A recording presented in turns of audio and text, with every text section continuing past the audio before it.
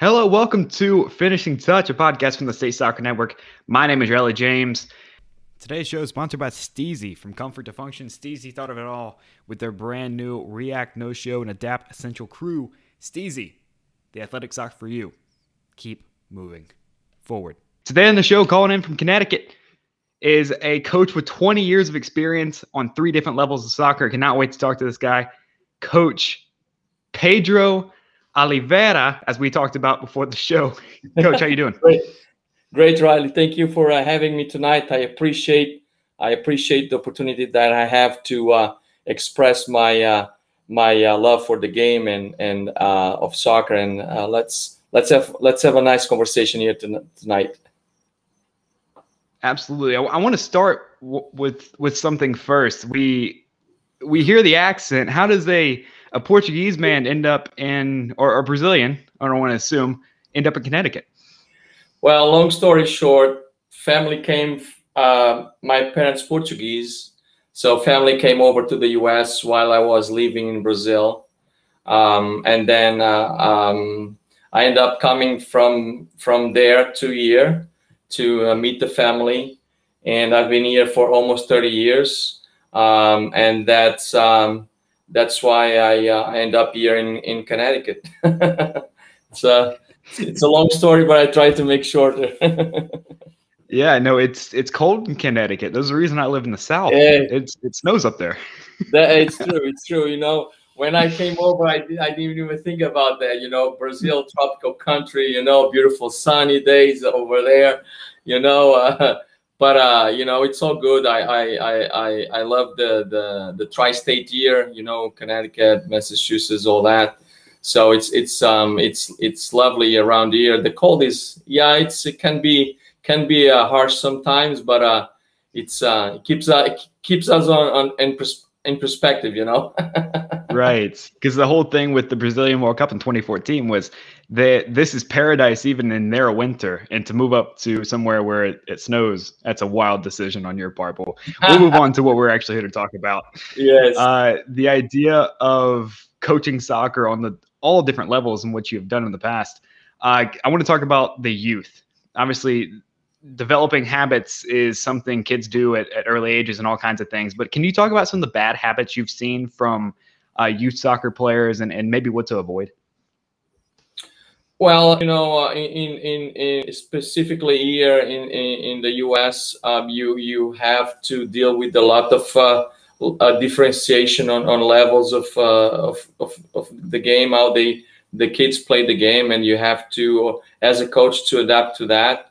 As the habits they have is, you know, it's more running with the ball than in where the country where I came from. It's all about touches on the ball, you know, the technique and all that. So, and you have the talented players here that you have to make that part of the game from them better, and also incorporate the fitness part and all that stuff. But yeah, it's for me, what I found a difference here was more the kids were more running into the ball, you know, than actually utilizing the soccer ball as a tool to improve their technique and make the game better. So as a coach, I try to make sure my kids and the kids that I coach in the levels that I coach, they have a lot of touches on the ball. They understand how to play the game from there on, you know, and then as you move on into age groups, you know, then it becomes the conditioning part, the tactical part, and all that stuff, and the formations. Yeah, so, but I found more interesting there was like kids running, you know, around with the ball without, you know, many comfort zone with touching the ball. So that's what I found here. So obviously we know about the Brazilian flair. You know, we're famous for it. We've seen players use tricks on these balls and glide past defenders. Have you implemented some of that in your coaching on all kinds of levels? Just not as so much as like, you know, flicking the ball over your head to get past the defender, but maybe some tactical things and try to get the players more into space and create these kind of ooh and ah moments where people are kind of looking around, where's the ball? Yeah, so for me, my philosophy is always, more time you have the ball, more comfortable you feel playing the game, and our awareness of the field is important. See where you are positioning on the field, so then it comes into place how you put yourself into the space available to receive that pass, and after you make that pass, you follow your pass, and then you continue the play, being an option for your teammate. So it's all about using the tools of the athletes that you have, the capacity of the athletes that you have, and incorporate into the game. So I need to see what kind of players I have to adapt to the game. So that's the idea and the philosophy that I have. Obviously, my philosophy is not a running game, but is quality on the touches, building up from the back, finding the space, checking, scanning where you are on the field and all that. So you make a good pass, you make purpose on that pass, and the plays will flow more easily. So that's the mentality that I try to incorporate in the players that I coach. Let's talk about maybe a higher level of youth soccer. So club soccer, this premier club soccer that you're involved in. When you pull kids for that, what is the expectation from them tactically to be able to perform at a certain level? Yeah, so when you get kids in the premier level club, all of them, assumingly, their expectation is to go far, and their objective is to get a good access to college. Make sure they perform well over the years when they play for the club. As they move on into the age groups and everything else. So as coaches, our job is to make sure that we keep that level high, so that when they going into a high school and then from there into the college, they understand, to be an athlete, soccer player, you really need to dedicate yourself, and that's why we demand highly in our sessions, not just on the conditioning part, but obviously on the technical part and tactical part as well. So, but depending on the age group, obviously we build up from the younger kids, touches on the ball, feeling comfortable, how they receive, how they trap the ball, how they play a pass, so things like that. And as we move on into the age groups, that's when we start incorporating more the tactical stuff, the technical stuff into them. So they looking to be leveled for high school and for college when they reach that scenario. So I heard you call it soccer. How difficult was it for you personally to transition from calling it football to soccer and that whole thing? Because I know it's a big deal for people from outside the U.S. Yeah, I mean, when I came over here, I didn't even know let's say football was called soccer here. So I had to, I understood why they were using that word, because of American football here is big and all that. So, and you have to respect the culture of every country, but around, all over the world, football is not soccer. But I kind of adapted to that, and actually I like the word. So for me, it differentiates, from the American football to soccer. But when I'm around with my kids, with my players, I always tell them, play football, play the real football. So so they understand where that comes from. So yeah, no, I deal with so many people from all over the world, and they come to Major League Soccer, or they come to the U.S. watching, the U.S. national team or anything, and they hear soccer, and it's a weird adjustment for a lot of people. So I was just curious on that. We can get back to some of your coaching tips and accolades. You coached high school, and are you currently coaching high school? Yes, I'm the head coach for the girls varsity Bunnell High School in Stratford, Connecticut. I'm on my second year there.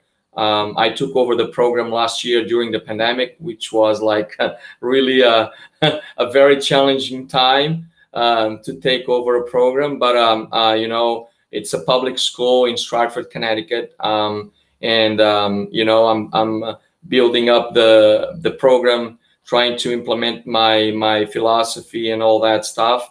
So I love the female game, as well. So and I want to make sure gradually the program gets in a better place. There is a lot of talent within the town and within the school, so I think we are in a good place moving forward. So especially now that we are having a full season this year, because last year it was like really awkward, a lot of shutdowns, and we had to quarantine a couple of times. So it was really a very challenging time, not just for the coaches, but for the kids itself. And even though now coming back from the long period of, the kids, it's still being a little challenging. But I love coaching in high school. I love to give back to the community that I serve my kids for. I want to make sure that my kids understand that we need to serve the community that we are live in and play for. And so I want to make sure that that's part of the program that I'm leading now. So the girls' game is a beautiful game. As you mentioned about the flair of the game, I think in the high school side, the girls have more flair than the boys. Oh, yeah, no, I can agree. I played high school soccer down here in Louisiana, and the girls were a lot better than us. But I want to talk about that. So high school soccer is such an interesting thing, and balancing grades and so many different things. What's your message as a coach for the players on the academic side? How do you help them balance, and what's your expectation of them academically as opposed to on the pitch? Well, number one, they when I meet my players in the first day of the season, I always tell them, you are here, number one, because of your academics, so you have to focus on that. And whatever you need from me as a coach and as a leader of the program, I'm going to try to facilitate so that you can have a support from me as a coach and as the head coach of the program. So you are not incurring in challenging times with your grades. Because number one, if you do that, if you come into that scenario, then you are not eligible to play until your grades are getting in the right numbers. So so I reinforce to them that academics is number one. They should be their focus, and I'm going to support them wherever I can to help that transition, and then I tell them after that sports is part of that. So I always invest myself and the kids to dedicate themselves into the academic portion of it, and it will make it easy for them to enjoy the season while they're playing. Last but not least, obviously we all know about the success of the women's game here in the United States as far as the success of the women's national team. Now, I don't know how much that goes into coaching because the men's national team was never good when I was in high school, so we never had that to look up to. But the overall success and the overall pressure on getting more people into the women's game for the U.S. national team to pull from, do you talk about that at all with just how good the U.S. women are at soccer and how it affects maybe some high school players? Oh yes, because there is always the comparing the men's side with the women's side on the U.S. level, and the girls in general in the U.S. The I believe the last statistic was that college soccer was ahead of the boys soccer in commitment and numbers overall, and it was actually, I believe, the third or fourth top sports in colleges. So and the girls that I coach, they always use their heroes from the U.S. National team as their role models, and that's what I try to transpire to them, that if you want to be someone like that, you have to dedicate yourself as a student athlete, and an athlete itself, dedicated yourself every single time, every single moment that you are on a field practicing. And even when you are not practicing, you need to do touches on a ball and make sure you do extra stuff on your own, so you reach that level. So yes, so on my girls side of the high school, yeah, they're always talking about the women's game, and even the game itself in general. It's very popular among the high school girls that they play soccer. Because with the announcement of the new second division women's league, it's a lot more opportunity for women to play professional soccer in the United States, and that's always a pathway that we talked about forever in the U.S. So I'm happy that coaches like you all around this country are talking about that. I'm happy there's now a second division to the NWSL, and hopefully it leads to more and better play for the U.S. women's national team. But I just want to thank you for coming on. If you could just give one piece of general advice to a player who is right on the fringe of breaking through, what would you tell them to motivate them and to be the best player that they can be?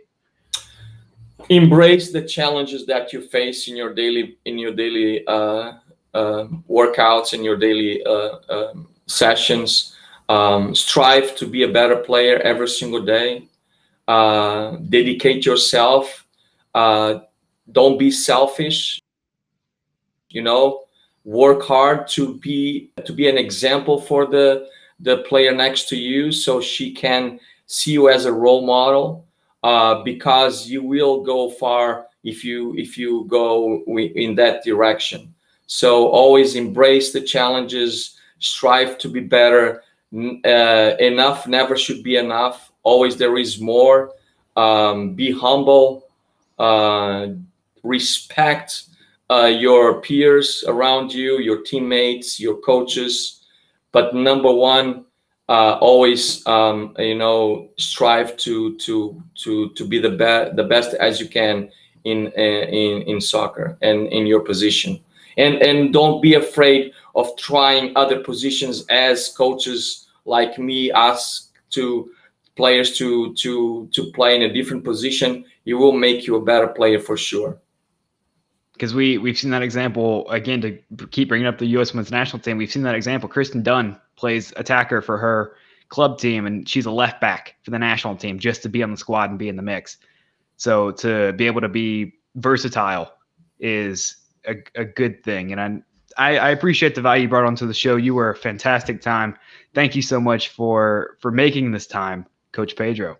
Thank you so much. I appreciate again for giving me the opportunity to share a little bit what I can share about the beautiful game of soccer and what I can incorporate into in a daily basis, and share with people what I envision about soccer. And one last advice to the boys and girls out there that play soccer: body language is always important. Stay focused in what you have to do, and engage and embrace every single day. That's awesome, man. I certainly do appreciate it, and thank you for sharing your insight. Thank you. Have a great day, and thank you for the opportunity. Hi, thank you so much for watching the show. We really do appreciate it here at the State Soccer Network. We also have some socials for you to check out: Facebook, Instagram, and YouTube at State Soccer Network. And at the State Soccer Network, we also have a website, statesoccernetwork.com, as you can see right there. It's available in the show description with a direct link to find out how to sign up your local high school soccer team and contests and events to win prizes. We also have an iOS app available on the App Store. And remember, the State Soccer Network, a place where you can become the next great American talent.